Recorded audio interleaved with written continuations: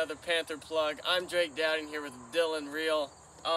So first question is for you here, Dylan. So we knew you we knew you were at Southeast first off. So how was the difference from Southeast to here to Palmyra? Being in the city is a lot more different than being in a small town. And so, for an example, we played 11-man at Southeast, and coming out here playing 8-man is a whole different. We got a smaller field. It's kind of a speed game, whereas in Southeast, you got to be big, fast, strong, and it's just a really big change. A lot of technique would go into 11-man, Yes. right? Mm-hmm. So, what's your biggest role model, like to play football or something like that? So I'm a diehard Texas Longhorns fan. All right, Bijan Robinson. Bijan Robinson is a hardworking, very humble athlete, and I love following him, and he's just very inspirational. So why would you pick that player for the Texas Longhorns?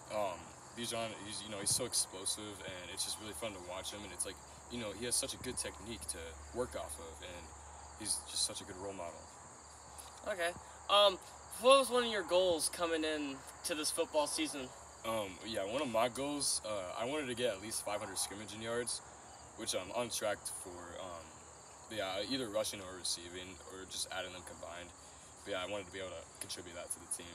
Mm-hmm. So, when you first met the coaching staff and them guys, how do you think the players we did, how we were for week 1 to now? Honestly, the coaching staff has been it's been hard to get used to this season. It's because we had Tyler Moss and Bump as coaches last season, and now we got Coach Fuller and we have Coach Norhughes. But I feel like our players have adjusted really well to this new offense. For example, Drew Earhart. He went off against Elman Murdoch. He looked really confident. I feel like our players are adjusted really well. Mm-hmm. Because we put up 52, and we got confidence coming into this game tonight. That's good. We're gonna need that. So I know you used to do track, if I'm not wrong. Yes. So doing track, and would that prepare you for football? How would that help you? Most definitely.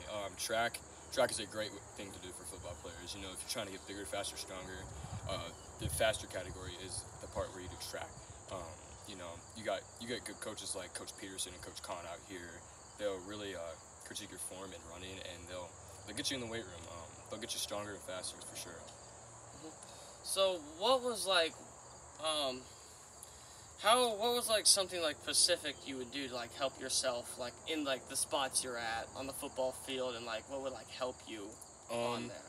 2 things: lift weights all the time. Don't stop lifting weights. You need to be big, fast, strong for football season. 2, be friends with your teammates. Being friends with your teammates will build good chemistry, and you'll play well with them all. So yeah. Mm-hmm. Back to Southeast, the question again, if you don't mind. So 11-man was probably a lot harder. It is a lot harder. Because I know next year, if you're going out next year, we're going to 11-man. Yes, I know. Which I feel like you're excited. I know I'm excited for it. But what's the difference between 11-man and 8-man?